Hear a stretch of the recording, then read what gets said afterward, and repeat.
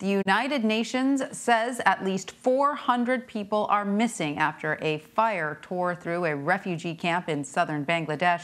The camp is home to an estimated 1 million Muslim refugees from neighboring Myanmar. Monday's fire killed at least 15 people, but there are fears dozens more may be buried under the rubble.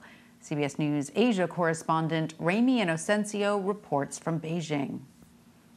Médecins Sans Frontières, or Doctors Without Borders, tells CBS News that many of the missing appear to be children. Now, the impacted group in focus are the Rohingya.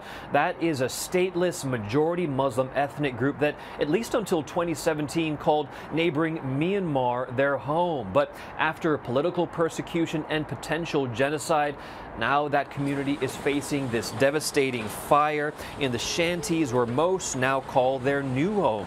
Plumes of smoke billowed over this huge area. It spans about 8,000 acres, and it happened in an area known as Cox's Bazar, which is a sliver of coastal land near the border with Myanmar.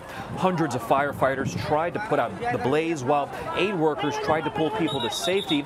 Some people screamed and cried as they looked for lost family members, but witnesses said barbed wire around those camps actually trapped people inside as they tried to get away. This is just the latest fire in these camps. At least 4 have reportedly hit since January alone. Bangladesh has launched a probe into the cause of today's fire, but officials say it's just too coincidental for so many fires to occur almost back to back. And as for the cause of those other fires, those are still unresolved. Tanya? Ramy Inocencio, thank you.